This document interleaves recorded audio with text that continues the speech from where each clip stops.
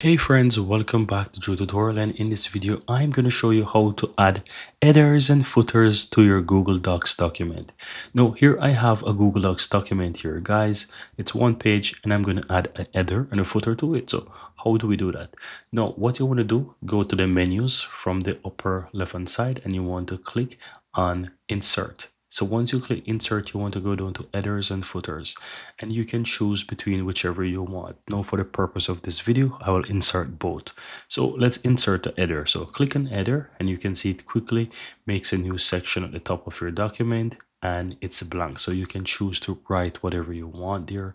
And you also have the options at the right hand side as well. So you can choose if you want to go ahead and format header. So you can say header format and you can click on that and you can play around with the inches and so forth, right? It's really up to you how you want to go ahead and play around with this. Now for the purpose, I'm going to simple just write something. So I'm going to write Drew, for example, and yeah, I'm going to leave it as that, and I can bold this if I want as well. So this is just an example, right? So you can also insert, for example, an image there if you want. It's really up to you. Whatever you want to put in the header, you can put there, even numbers as well.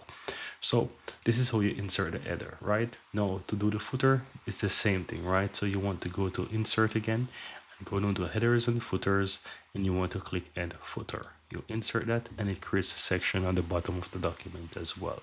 Now you do the same, you can choose whatever you want. So let's say I don't want to put Drew here, but I would like to put like a page number.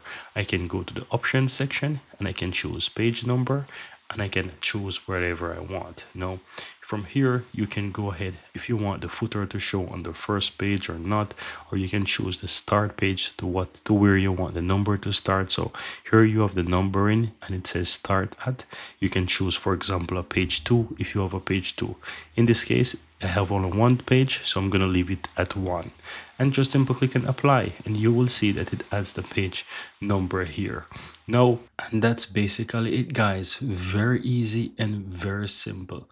Now guys, one last thing I would like to share with you in case you want to move the alignment, or let's say you want to move the header to the right hand side or to the right hand side or the middle of the page, or you also want to do the numbering.